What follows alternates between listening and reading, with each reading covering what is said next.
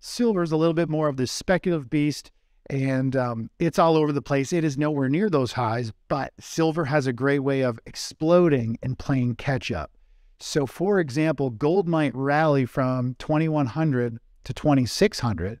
You're looking at 25% roughly percentage move, where silver could potentially, if it was to start to break out from this kind of high over here, it could rally 50, 60%, even more to catch up with gold. And it can do it in a very, very quick time. We saw that happen over here, where silver just kind of was underperforming and struggling, and then suddenly it just blew up and took off. Earlier in the month, on May 4th to be precise, silver investors watched the white metal move to a record $26.06 per ounce, its highest price since it hit $26.46 in February last year. The precious metal has given up those gains and is now back to March lows at $23.78 per ounce. Yet experts are optimistic that this won't be silver's only upside rally in 2023. In fact, several renowned analysts and veteran stackers like Michael Oliver and Rick Rule believe silver is properly positioned to outperform gold amid the growing economic concerns in the United States and the overall global economy. Historically, gold mining stocks and silver are the more volatile assets of the precious metals industry. An average investor accumulates gold first before considering its more volatile, less revered partner. But silver's volatility has pushed it to outperform gold multiple times, especially during periods of rising inflation and increasing inflation expectation. We've not seen a blow-off top rally in silver since gold started its secular bear market after the 2011 highs, not even in 2020 when gold hit new highs. But experts are convinced leading the popular precious metal has started a new secular bull market. They believe silver and gold stocks will now naturally outperform in the coming years. One expert analyst, the editor and publisher of the Daily Gold Premium, Jordan Roy Brine, believes silver will begin to outperform gold about a month after gold's breakout, as it did in 2019. He also predicts that the outperformance will be preceded by silver breaking a major resistance level, like its monthly and quarterly resistance, around $26 to $28. Chris Vermeulen, chief market strategist at thetechnicaltraders.com, has a similar outlook for the white metal in 2023. According to Vermeulen, a renowned technical analyst, silver is a late bloomer, but a speculative beast that always explodes and plays catch-up. Vermeulen says silver could gain 50 or even 60% in an impending massive rally to easily catch up and outperform gold. And he believes this could happen within a very short period. Before we listen to Chris Vermeulen's outlook for silver amidst the rising economic concerns in the United States, please take a little time to like this video, subscribe to the channel, and turn on post notifications so you never miss any of our subsequent videos on various precious metals. Also, ensure you drop your comments and observations in the comments section below. Everything helps with the YouTube algorithm and contributes to the channel's growth. Thanks, and enjoy the video. Silver obviously is far off the highs that we saw back in 2011. It has had a very nice run over the past couple of months. It's kind of a late bloomer. I find silver can build these bases, and gold can keep moving up. I mean, when you think about where gold is like equivalent to silver trading up here. And that to me is because gold is the global safe haven. Everyone in the world naturally wants to accumulate gold. It's kind of the first thing that the average investor or individual kind of says if they're going to get into some alternative asset, a commodity, they think usually gold.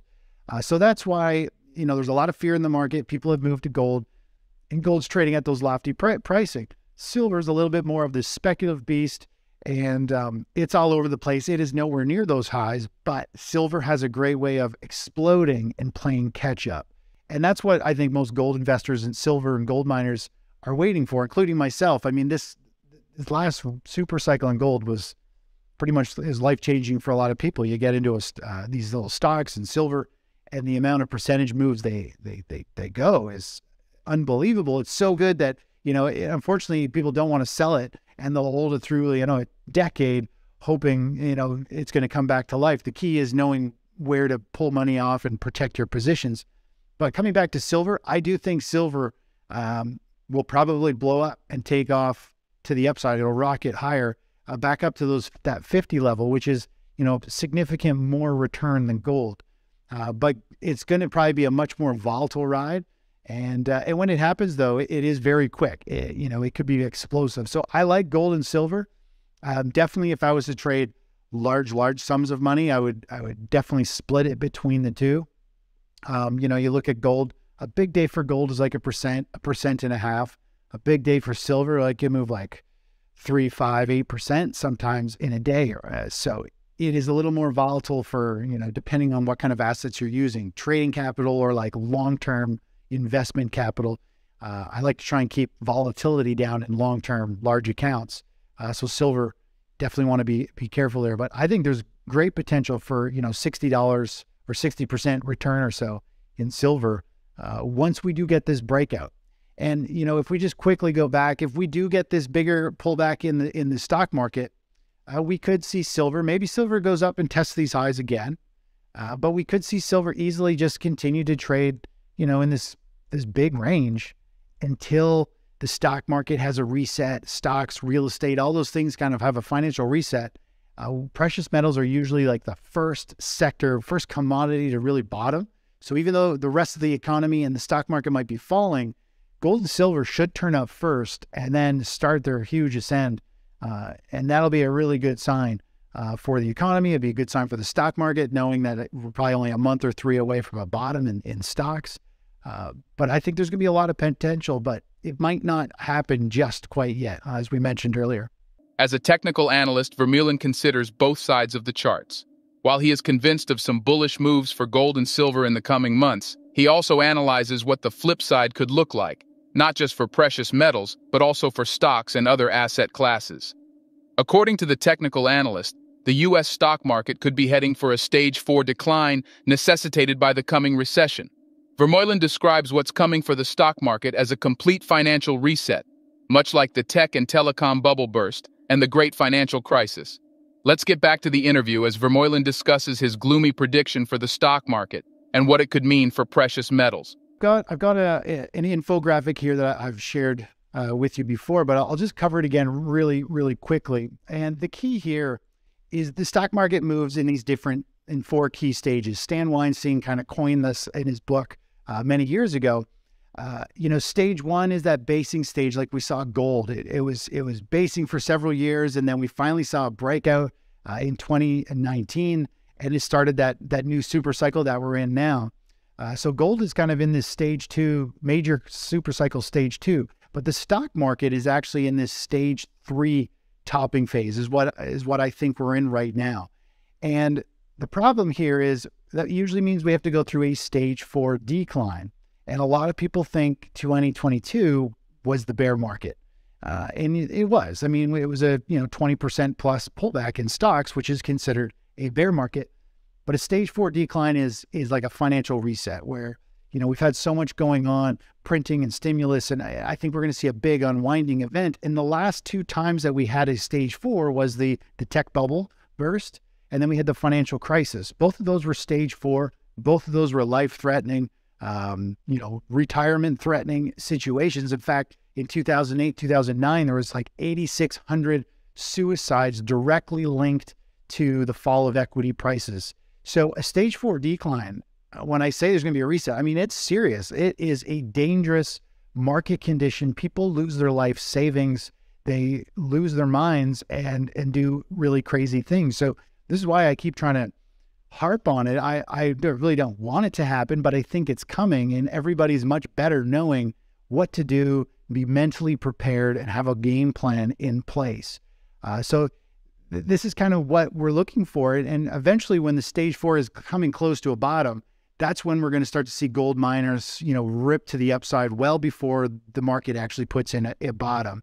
But during this decline is when gold, silver miners are going to pull back. And I mean, we've got to, if we go back here and just take a look at the emotions of the market, we're kind of in this complacency stage. People don't want to think, the bear market has just started and that there's a whole lot more pain coming. And we were seeing a lot of people buy, accumulate stocks. A lot of money's been flowing into growth stocks, which is, it's not surprising, but a lot of people are thinking the bear market is over. And, we're in the loop of the market. So I think we have a better kind of gut feeling of what's going on. I see a recession coming. I see a big correction coming. But the masses don't. They don't think the bottom's going to fall out and they're going to have a huge reset in their assets. But this is the stage we're going to go through. It's going to start to break down. They're not going to believe what's happening. And then they're going to be at denial. It's another 2008 all over again. I mean, we're looking at potential 5, 6, 10 years maybe to recover from one of these. With the economy heading for a recession, according to experts' estimates and a grudging admission from the Federal Reserve, now might be the best time to invest in gold, silver, and other precious metals. There are also several long-term threats to the existing U.S. financial system, from CBDCs to the BRICS alliance, the banking sector crisis, the country's massive debts and excessive money printing, and many other critical issues that indicate that the economy is unsustainable and rigged to fail. Do you agree that gold is in a new secular market and silver is going to outperform after gold's breakout?